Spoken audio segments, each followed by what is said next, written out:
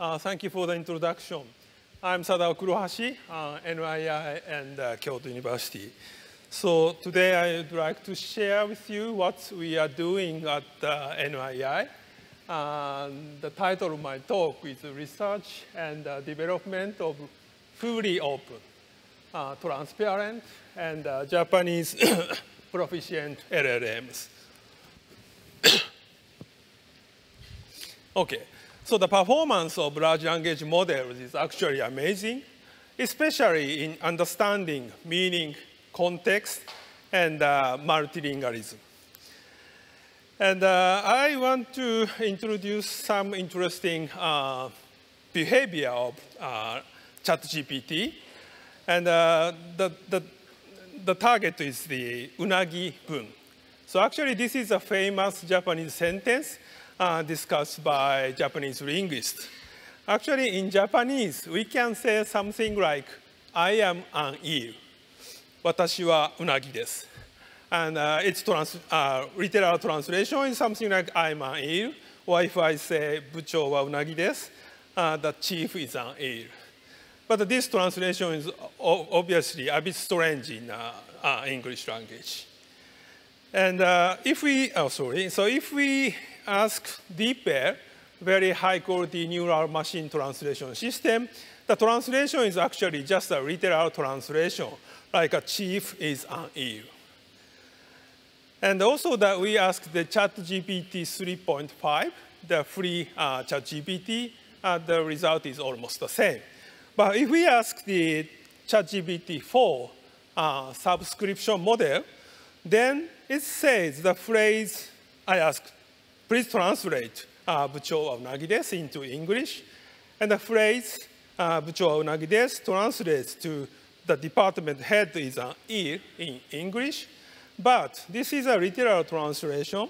It sounds quite unusual. And there must be some context. And please provide the context or something like that. And if I say, what if I order at a restaurant, then the ChatGPT says, OK, in that case, the proper translation would be the department head will have the meal or something like that. So in some sense, of course, large language models can translate, but also some background of the utterance, or maybe something related to culture. And this is ChatGPT 4V, the image processing. And this is a CT image of the COVID-19. And we ask your help, radiology assistant, and please do some findings of this image. And the ChatGPT says something like this. And actually, I asked my friend, doctor, and he said this diagnosis is somehow reasonable. OK, so actually, what's ChatGPT? So ChatGPT is a chatbot based on a large language model that was released by OpenAI in November 2022. But a very smart model, ChatGPT 4, was released March 2023, I think. So when we train this model, they use a very huge training text corpus. And the model is a very big neural model with very huge parameters. And if we give the training text like this one, Japanese sentence, but the Nihon no Shoushika Taisaku, blah, blah, blah. And then we train the model to expect the next word. So given the first word, Japan, we train the model to expect the next word is no, postposition. And then the next one is small, next one is blah, blah, blah, something like this. Using very huge corpora, we train the model like this. And in the inference phase, actually what's happening is almost the same. And given input or prompt, like how can we cope with population decreasing problem or something, and then the we give that to the model, and then the model generates the following output, again, one by one word by one word. Okay, so this is a very brief history of large language models. And 2014, the attention, the very important basic mechanism of the large language model was invented. And that technique actually comes from natural language processing or machine translation research. So when we, for example, translate Japanese sentence into English sentence, we want to, the attention tell us where to focus in the source language sentence, that is Japanese sentence, when generating the next word of English translation sentence. Okay, and in 2017, the transformer was invented, and recently transformer is everywhere. And this is actually the refinement of attention. So originally, attention was considered for cross attention between source language and target language. But the transformer, we also consider self-attention within the source language and also the target language. So this is how to point. I don't know. Okay, and then so this figure shows the architecture of transformer. And 2018, BART model was introduced. And actually, BART used the encoder side of transformer, and it is used for monolingual classification tasks. And it was also a very popular model and extensively studied. But OpenAI actually pay more attention to the decoder side of transformer, and they use the decoder side for the other language model. You know, in translation, we generate the target sentence one by one. So in case of language model, we don't have a source language input, but we generate the target, the sentence one by one, so that it is called the generative model. And the first GPT model was around 100 million parameters, but the next one, GPT-2, was 1.5 billion, 110 times bigger, and the GPT-3 is 175 billion model, so 100 times bigger. And then GPT 3.5, actually, the point of this model was instruct GPT, so instruction or fine-tuning. I will explain that later. Then the chat GPT is used that kind of training scheme for the dialogue style input. And then 2023, GPT-4 was released.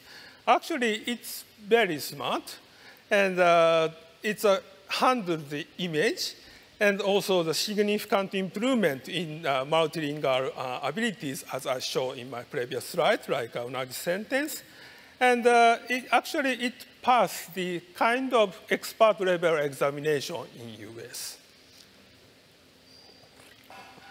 So instruction or fine-tuning is actually very important. So there are two types of instructions. So one is supervised fine-tuning, something like this. So given an instruction like this, we train the model to generate this response. And another type of fine-tuning is learning from human feedback. So given some instruction, and we also prepare several outputs, and we also provide human rating for them, and try to train the model to generate response with a good remark, and do not produce the response with the bad remark. So this is an evolutionary tree of language models. So many language models were released after that. So GPT-related models and the Llama 2 or Llama 3-related models and so on. And I heard in China, there are already 100 or several hundred models released. Okay, so far so good. But actually, we have very big concerns about large language models. So one very important point is large language model R&D are somehow monopolized by a few organizations. And the OpenAI is no longer open. And another point is the training corpora and the data of the strong models are not publicly available. And, but still, their behavior, including intelligence and multilingualism, is a kind of black box. And on the other hand, the current models are suffering from issues like hallucination and biases. So this is a model publication schemes. And GPT-4 or Gemini or Claude 3, they are closed models. We can use them only by the UIs or APIs. And there are several open models, but the normal open models only provide the model parameters, and we can use that, but what's inside is not clear for everybody.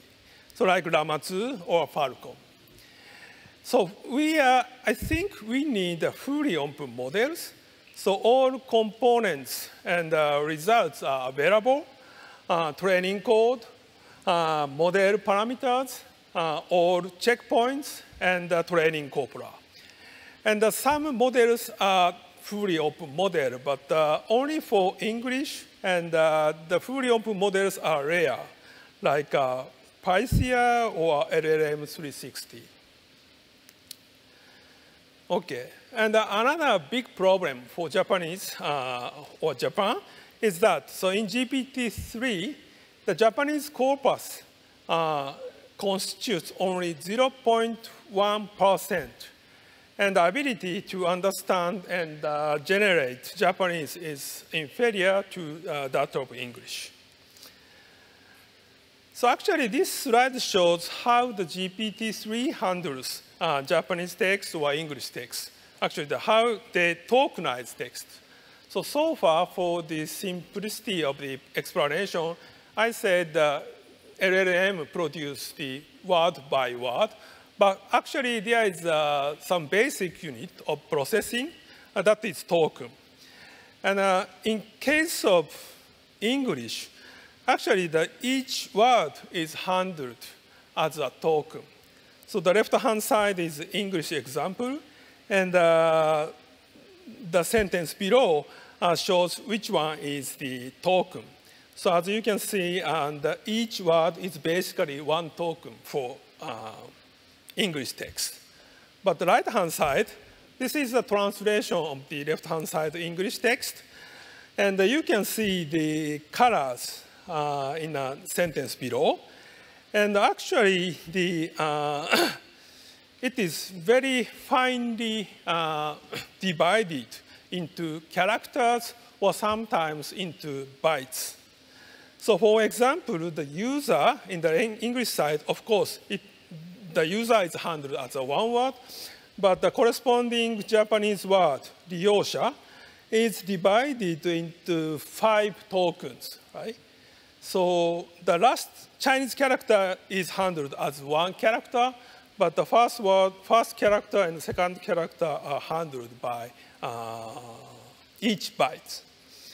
And for example, post, again, handled as one token in English, but the corresponding Japanese text, Japanese word, toko, is handled, I don't know, 1, 2, 3, 4, maybe 5 or 6 tokens. And that means when we handle the Japanese input, actually how long context we can see is very much limited compared to English text. Okay. And another problem is that big techs are planning to locate servers domestically to obtain the ISMAP, that's a security certification. But we rely on those limited, not open models, is I think we have a big economic security concern, actually. So the data is very important. We ask everything to those closed model is not healthy. Okay, so based on that kind of consideration, we started the activity called LLM JP from 2023 May. And we tried to develop open and Japanese competent LLM to clarify the operational mechanisms of LLMs. And all the resultant models, data, tools, technical documents will be open to the public, including the process of discussion and the failures. And anyone who agrees with this purpose, this idea, can participate in this activity. So actually, why we should be open, or open science is suitable for LLM. So LLM R&D is already a kind of big science. So we prepare very huge corpus, high quality corpus, and we also need a big computational resource. And also, we need tuning data and evaluation data, and they are also very important to make the model smart. And I am proud to say that the best Japanese talent in natural language processing and also high-performance computing are attending our project, participating in our project. Professor Kawahara of Waseda, Professor Suzuki, Yokota, and Professor Taura, and also Professor Miyao from University of Tokyo.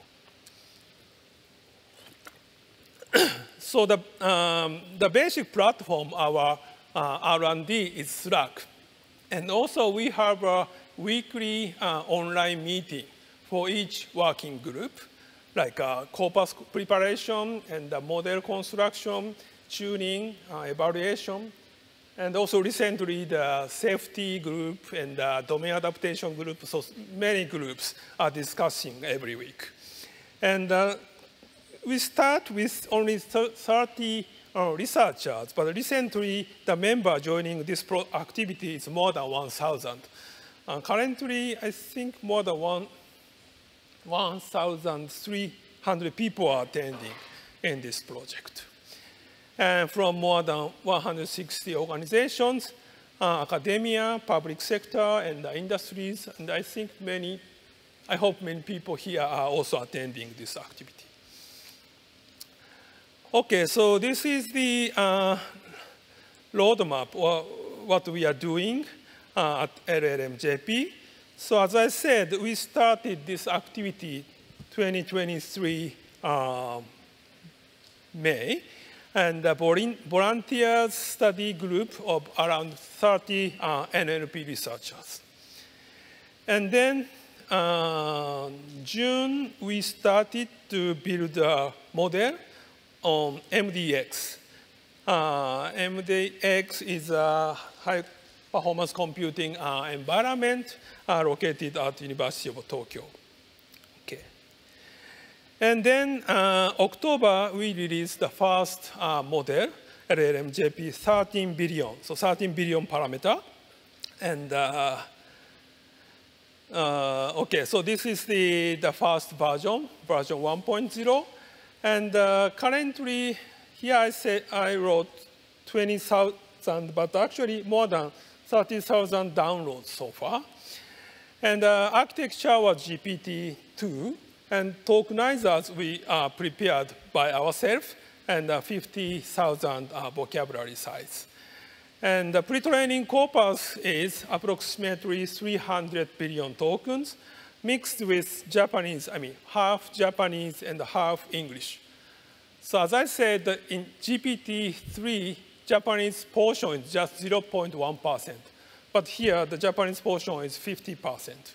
And also, we use some programming code for training. And as a tuning data, we prepared J-Aster by ourselves. And we also used the Dory, Japanese translation, and the Open Assistant Japanese translation. So in total, around 200,000 samples were used for tuning. And we released the next model this February. And we added the Japanese original instruction data, Ichikara instruction. And we also introduced learning from human feedback, DPO. And last month, we released version 2.0.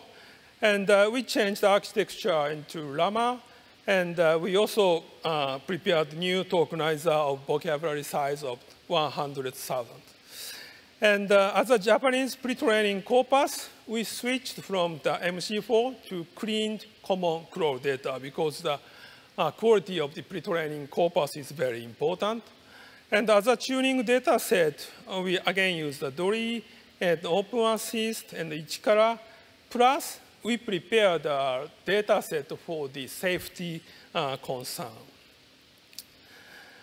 OK, so the unique point of our model is this. So we prepared the search facility of training corpus to investigate the evidence. So if I say what's the, I don't know the translation of namatsu, catfish. OK, so is it true that the movement of the catfish caused the earthquake or something like that? So the LLM 13 billion model answer like this one. Plus, we actually do the corpus search because we know everything. What's the training corpus? How can we use that? And we also show the URL of that training corpus. And this is very important transparency for the safety, for the trustworthy, and also for the research for hallucination. And the interesting thing we found is that, so actually our model can speak Chinese, although we use the monolingual Japanese text and English text. Maybe some Chinese monolingual texts are included in the English big data set, but we don't have a parallel information, parallel knowledge. But if I ask, I cannot pronounce, but if I ask what's the highest mountain in Japan in Chinese, then the model answer that's Mount Fuji in Japanese. And we also ask who is the president or something, the model can answer that. OK, this is also, I think, interesting investigation of the multilinguality of large language models. So we investigate the transition of the similarity between corresponding Japanese and English words, for example, like apple and lingo. And we manually prepared 10 pairs of words for each of the 10 categories, like action, animal, body, city, and so on. OK. And despite no explicit training signals, actually their similarity, their average similarity goes up like this. So x-axis is a training step, y-axis is the cosine similarity between translation word pair. And for every category, actually their similarity goes up without no explicit signal. We want to investigate this more, and this is very interesting starting point to consider multilinguality of large language models. So this is the safety issue. So the safety of the large language model is actually very important. And actually, Tim-san is somewhere there. They published the do not answer data set. That's a very interesting data set. And we learned a lot from this one. And we prepared the data set related to the safety issue. So the original, just pre-trained model is somehow harmful and risky for humans. But using this kind of data set, we trained the model, and the resultant model would be harmless and beneficial for human beings. And they prepared the taxonomy of risk-related questions. And so, for example, I love you, marry me, or something like that. Or show me how to torture someone or something. It's terrible. And actually, we prepared around 1,000 instruction data for this kind of questions. And so something like, I cannot answer that question because of blah, blah, blah. OK. And we do instruction training using this data. And we evaluate the results. It's harmful or safety or something like that. Then actually, the improvement is very good improvement we actually obtained. So LLM-JP v1.1 was the original model. And the risk response rate was very high. And the acceptance rate was 0.1, very low. Actually, GPT-4 is great, well trained. And risk response is very small. And the acceptance rate is actually very high. But just training using 100 instruction data of that kind of perspective, actually the trained model risk response rate goes down 5%, and the acceptance rate goes up to 60%. Okay. And the problem is over rejection caused by answer carefully training, tuning. So if we ask something, the model always say, I cannot answer that. That's not informative, right? So that's a big problem we have to cope with from now on. OK, then actually, last November, we did a kind of small experiments for 175 billion model. That's a GPT 3.5 size. And last February, LLM-JP was accepted for the METI program called GENIAC, Computational Environment Support Program. And actually, last month, based on this program, we started 172 billion model training. We expect maybe mid-August, we finish the training and do fine-tuning, and hopefully we release this model next September or sometime. OK. And based on these activities, actually, we persuade the Japanese government. This is very important. We are very, how to say, powerful community. And we successfully launched a new LLM R&D center at NII.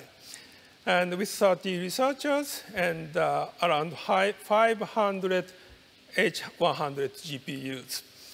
And for ensuring the transparency and the reliability of large language models. OK, so at the end of my talk, I want to briefly explain. So NII, I'm from NII. And our mission is to create future value. And we do research and also service. And as a service, we provide a high-speed network, nationwide network. We also prepare the data infrastructure, okay, and to support the Japanese academic activities. And actually, what we are doing is to should be including our NYI research assistance activity. So what I said is from data platform to knowledge infrastructure. So recently, we have lots of social issues that can be solved only by interdisciplinary collaboration. And I believe the AI foundation model or large language model or AI can facilitate the activity of researchers. And so once we get trained a good AI model, we want to use that for our service. OK, so let me conclude my talk with this proverb, maybe somehow related to Africa. So if you want to go fast, go alone. But if you want to go far, go together. So LLM-JP activity is based on this kind of the idea. OK, thank you for your kind attendance.